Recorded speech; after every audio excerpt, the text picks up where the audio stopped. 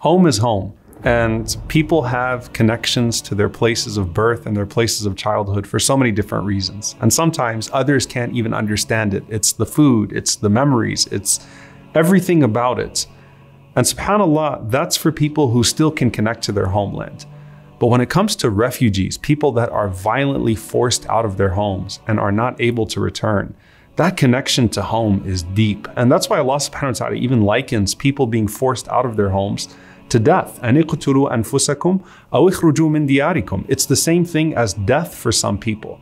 Now, for the Prophet ﷺ and some of those companions in Mecca, all they knew was Mecca. The Prophet ﷺ only left Mecca twice on a trade route. And for them to be forced out this way was very difficult upon them.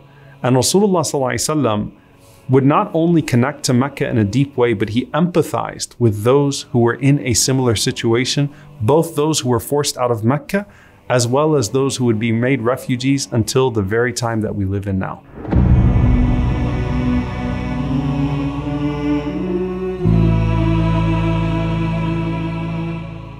Mecca is not a place that has any particular beautiful beaches or oceans or any particular greenery. And most people who have seen Medina and Mecca, in terms of just the nature of it, would say Medina is far more beautiful than Mecca. But it was still home to the Prophet ﷺ. It's all that he knew. And the Prophet ﷺ now knows how special and blessed this place is. And so there's this heartbreaking moment where you see that the Prophet ﷺ literally rises from a cave as he is in the beginning of his hijrah. And he looks back at Mecca and he talks to it for the last time before being run out of it. And he says to Mecca these famous words, "Ma atyabaki min baladin wa ahabbaki ilayya." How beautiful, how pure and blessed of a place are you, and beloved to me. And in one narration, the Prophet ﷺ says, beloved to Allah. وَلَوْلَا أَنَّ قَوْمِي أَخْرَجُونِي مِنْكِ مَا سَكَنْتُ غَيْرَكِ. And had your people not run me out, I would have never lived in another place. And so the Prophet ﷺ is basically saying to Mecca, I would never leave you had your people not driven me out. And there was something about even the way the Quran was revealed to console the Prophet ﷺ and console the Muslims when they first migrated to Medina. The verses in Surah Al-Baqarah, إِذْ يَرْفَعُ إِبْرَاهِيمُ الْقَوَاعِدَ مِنَ الْبَيْتِ وَإِسْمَاعِيلُ. When Ibrahim alayhi salam and Ismail alayhi salam are raising their hands after the construction of the Kaaba, and they're asking Allah for acceptance, and they're asking Allah that Allah honor the house with the believers who come from all over the world. So you have all of these verses about Ibrahim alayhi salam making dua in Mecca that were revealed to the Muslims when they first migrated to Medina as a form of comfort to them, and also letting them know that one day the promise of the father Ibrahim alayhi salam will indeed come true. Then there's this narration from Aisha radiallahu anha, where it's like you have to balance the love that the Sahaba had for Mecca, and then obviously what would come of Medina later on, and realize we're experiencing Medina in a very specific way these days. This is a narration from Aisha radiallahu anha. She says that I went to visit my father Abu Bakr radiallahu ta'ala anhu and Bilal radiallahu ta'ala anhu after the migration to Medina. Why? Because they had fallen extremely ill. And Aisha radiallahu anha says that Medina was known as a place where people get sick. It was something in the water.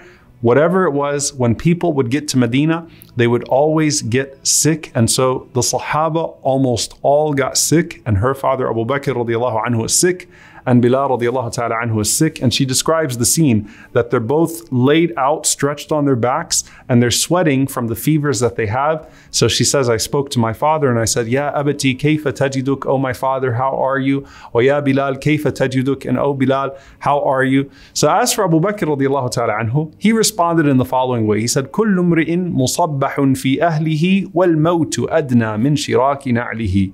He said, a man wakes up every morning amongst his family, and death is closer to him than his shoelaces. Basically to say, what's after Medina except for death? After this hijrah, after this migration, I doubt we're even going to make it in this place. So surely we're going to die because of this illness.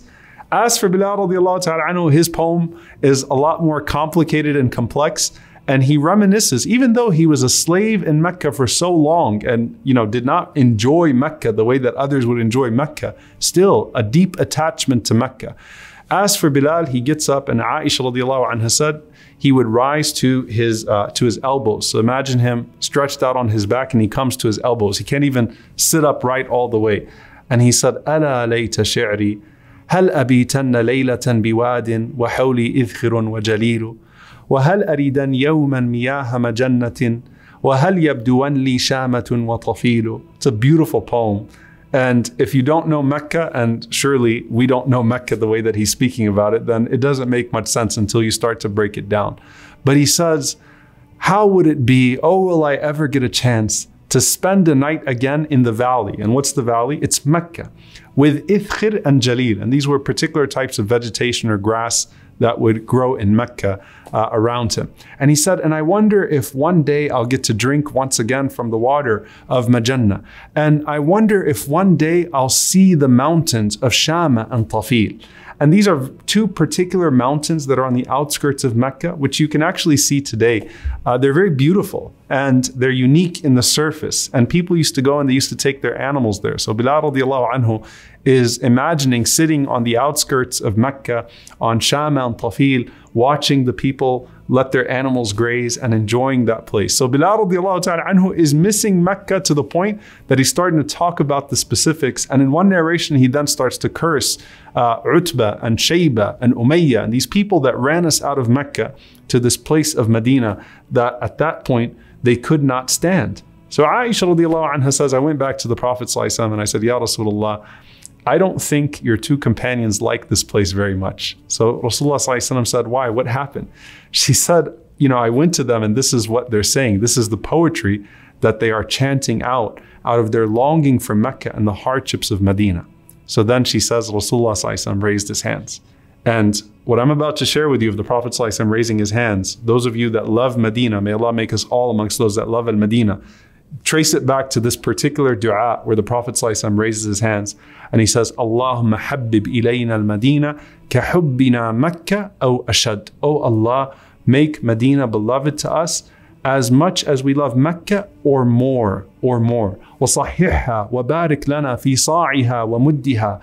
And rectify it and bless us with its sa'a and with its mud. These are two measurements. The mud is when you carry 2 handfuls of something, and the sa'a is basically like a liter. It's 4 times the mud. So bless us with its weights, bless us with its fruits, its measurements, everything that comes from it. وَانْقُلْ حُمَّاهَا فَجْعَلْهَا بِالْجُحْفَةِ. And take away this fever from us and all this illness that we are struck with. So from that day onwards, when the Prophet ﷺ makes that dua for us to love Medina, know that we are still benefiting from that particular dua. And that's why if you've been to Umrah or Hajj, may Allah subhanahu wa ta'ala write it down for us, Allahumma ameen, you might feel a connection that's deep to Medina, one that you might not even feel when you go to Mecca. And the Prophet ﷺ brings the prayer of Ibrahim alayhi together with his. He says, Inna Ibrahima harrama Makkah wa da'a li ahliha. He said that Ibrahim alayhi sanctified Mecca and he prayed for its people.